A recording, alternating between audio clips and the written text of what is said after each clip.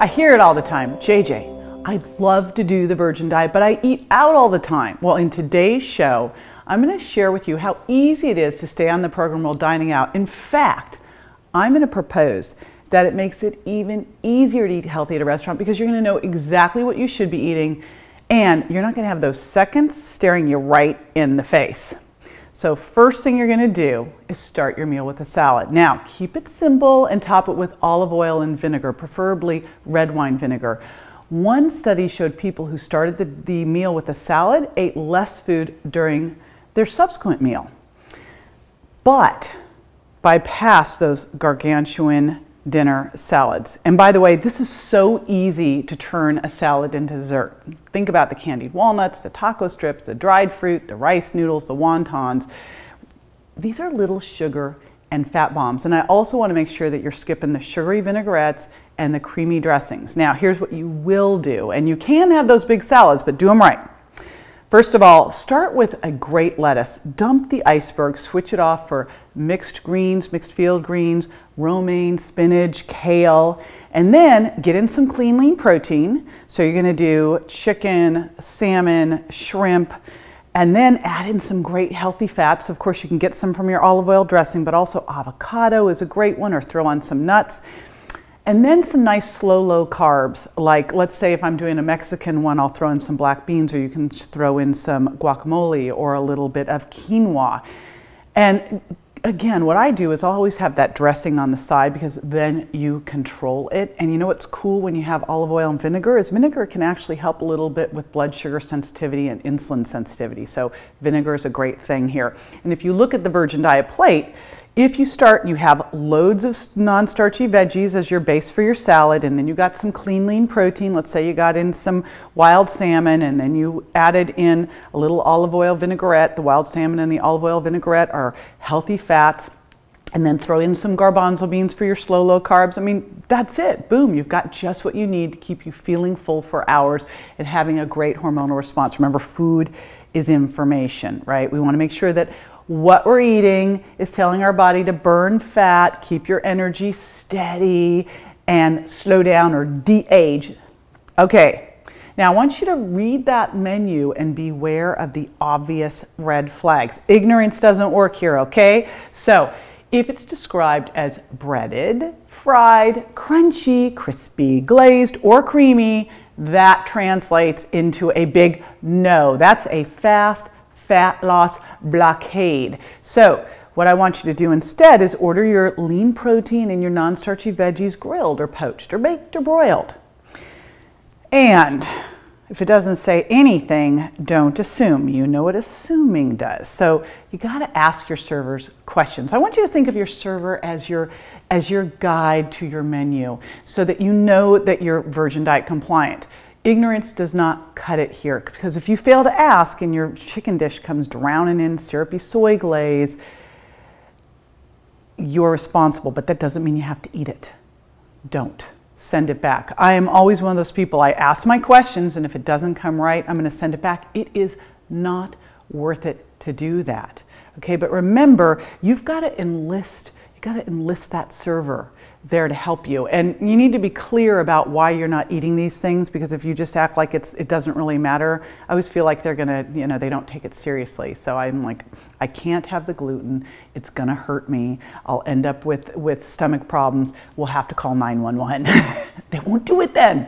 All right, now, don't invite the enemy to the table. Now, I don't mean your mean friend. I mean like the bread basket or dessert. As soon as that server comes over at the bread basket, you just turn him right around, head him out.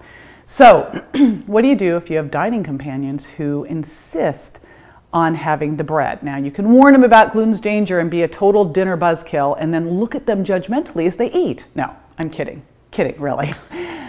If they want to do it, I believe it or not, when I'm out with people, of course, they never want to, they never want to do it anyway. And most of my friends are nutritionists, but if they want to do it, I just keep my mouth shut. I know, hard to believe, right?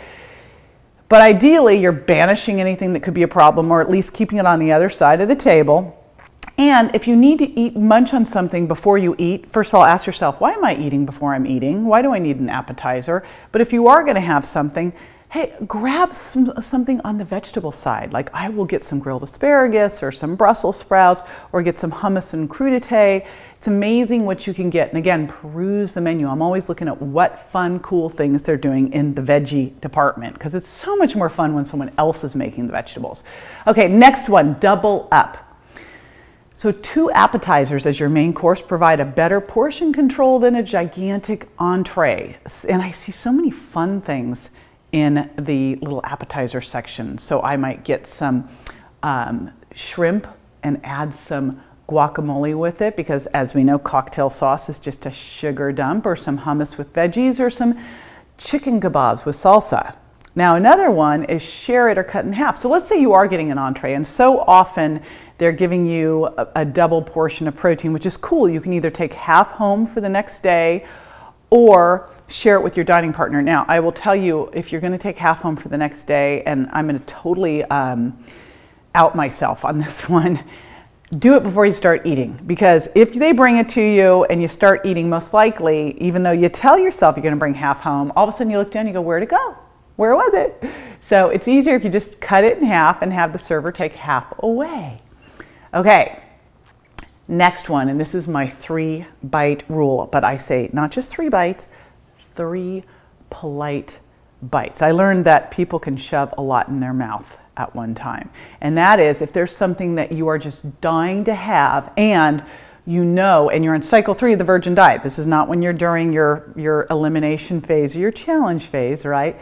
But if there's something you're just dying to have and you know it's not going to hurt you, then you have 3 polite bites as if you're being taped for a national show while you're eating it. So let's say you're somewhere and they have a flourless chocolate cake and you just have to try some.